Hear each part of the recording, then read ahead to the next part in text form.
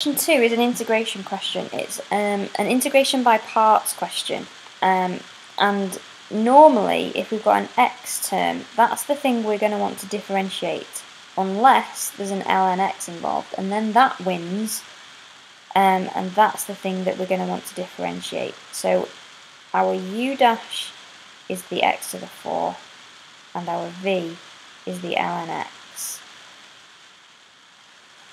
And so u is the integral of this, not the differential. So that's x to the 5 divided by 5, because when we differentiate ln x, we get 1 over x.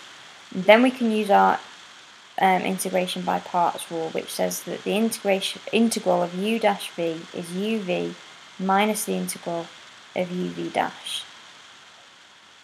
So we're going to get uv first of all, so that's this thing here, x to the 5 over 5 times ln x minus the integral of uv dash, which is these two things times together. Now uv dash is x to the 5 over 5 times by a 1 over x. So this x here is going to cancel with one of these x's here to leave us with x to the 4 over 5.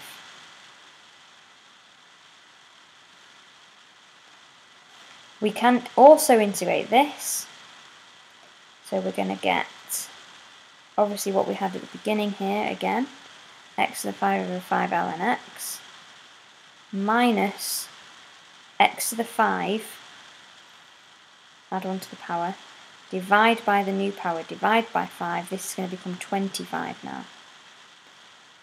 Now we can apply our limits, which were e and 1. So we are going to get e to the 5 over 5 times by ln e. I'll simplify all this in a second. Take away e to the 5 over 25 minus 1 to the 5 over 5, so that's just a fifth, ln 1 minus 1 to the 5, so just 1 over 25. But what does that simplify to? Ln of e is just 1, so we get e to the 5 over 5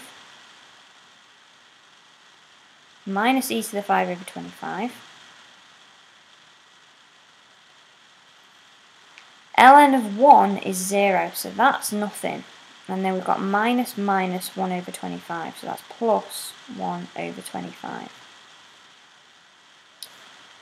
Now if I turn this into a denominator of 25, that would be 5 25ths. Because then we can group these two terms together. We've got 5 e to the 5 over 25 minus 1 e to the 5 over 25.